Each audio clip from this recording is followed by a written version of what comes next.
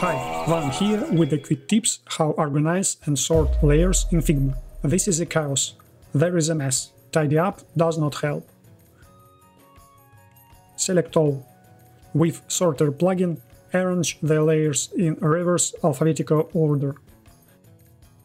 Align left and up. Pack horizontal. From the middle, select half. And half again.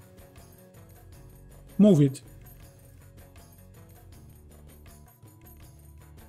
Set space horizontally and vertically. Order. Let's complicate. Select the arrows. Rename.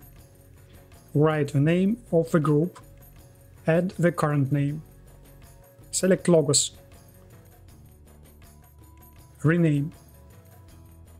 Hold Shift and select the remaining icons. Rename. Select all and run Organize Layers plugin. Perfect. Finally, a bonus tip. How quick change the orientation.